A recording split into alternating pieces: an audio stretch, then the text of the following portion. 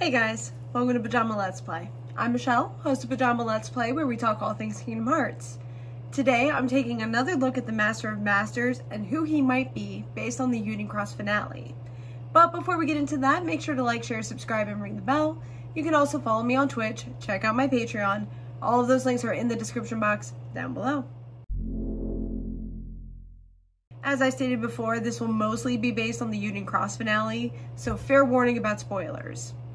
Now that the story for Union Cross is finished, we actually got a huge hint about the identity of the Master of Masters, which provides just the right amount of evidence to cover a debate I've been having with Chad, the husband. He believes the Master of Masters is Riku, while I believe he's Ventus, and I'm hoping all of you can help us decide. So let's start with this clip from the finale.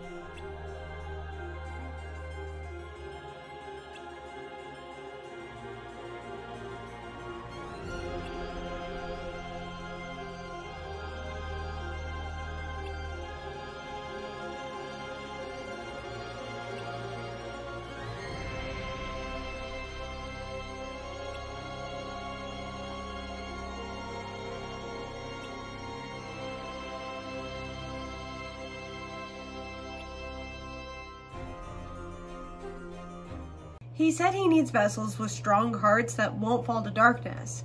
Well, that's clearly Riku.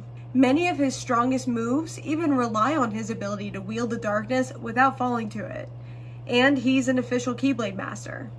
Also, to be fair, we really don't know anything about Riku's birth, and the Master of Masters makes it clear to Luxu that the ends must justify the means. He could have taken Riku as a vessel at any point in the series, especially since I guarantee the Book of Prophecies mentioned Riku often enough to get his name noticed, just as Ventus's must have been, thus catching the attention of Darkness, the entity, and we all know how it plays out from there. So now, let's look at this other clip that backs up my side.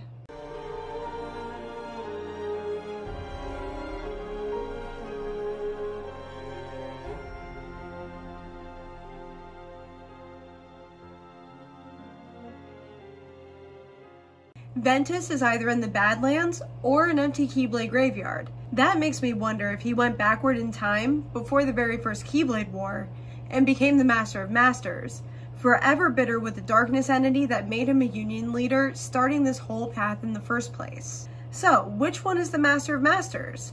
Well, let's take a look at the tail end of that conversation between him and Luxu.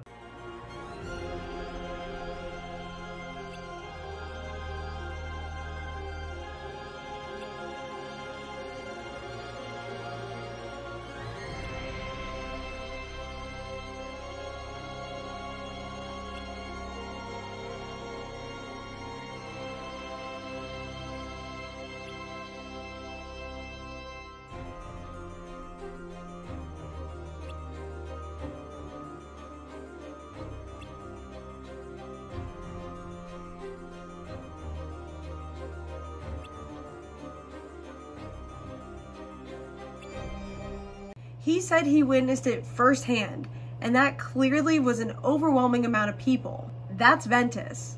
I believe he's referencing the dandelions here being sacrificed with Daybreak Town, but what I think he really meant was himself being taken by darkness and killing Strelitzia. The final piece lies in the true relationship between the Master of Masters and darkness, seemingly equal and opposite forces. Perhaps the very same two forces seen here.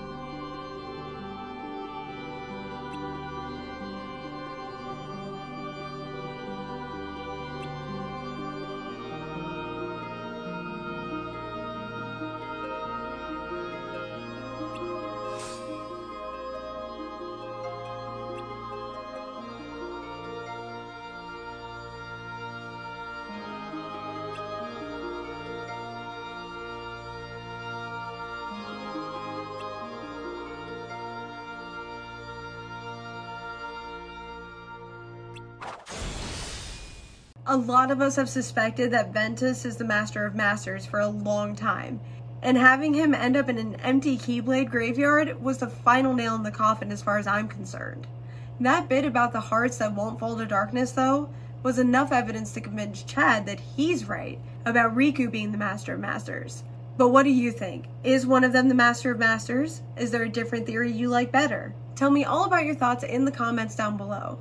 Also, don't forget to like, share, subscribe, follow me on Twitch, and check out my Patreon, also in the description box down below. Until next time.